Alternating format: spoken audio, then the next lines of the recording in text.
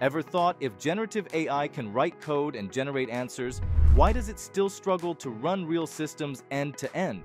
The answer is simple. Creating output is not the same as executing work. Welcome to episode 3 of AWS in a Minute. Today we move beyond generative AI and into the world of autonomous agents on AWS. Generative AI started with producing text, code, and recommendations. Autonomous agents take this further. They interpret intent, select tools, maintain context, and execute multi-step workflows with minimal human intervention.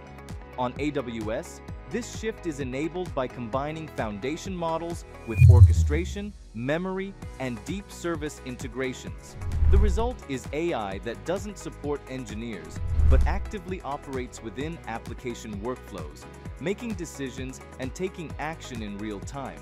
However, this capability doesn't work out of the box.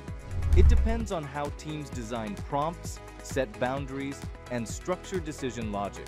Without the right skills, even advanced AI can't execute reliably. This is where NetCom learning comes in.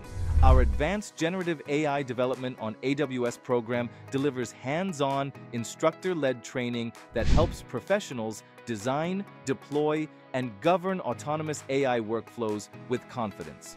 Want to take the next step? Book a consultation today.